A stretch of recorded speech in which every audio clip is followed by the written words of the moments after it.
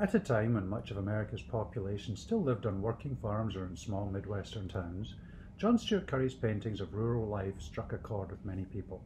They could relate to his scenes of funerals, baptisms, storms, and tornadoes.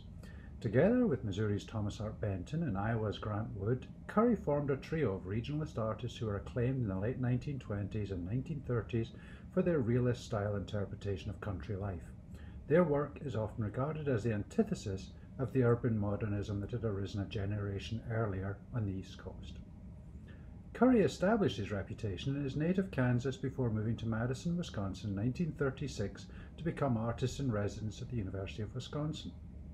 It was the first such position at any university in the country, and his appointment was not without controversy. Curry had no academic background and was not assigned teaching duties. He was not hired through the art department, but through the College of Agriculture, with the singular goal of using his work to educate rural communities and promote state-of-the-art farming practices.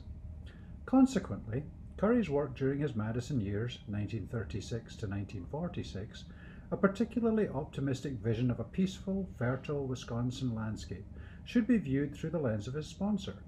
Wisconsin Farm Scene is one of three large works Curry painted from Madison's First National Bank in 1941, featuring brilliantly coloured autumnal scenes in and around the state capital.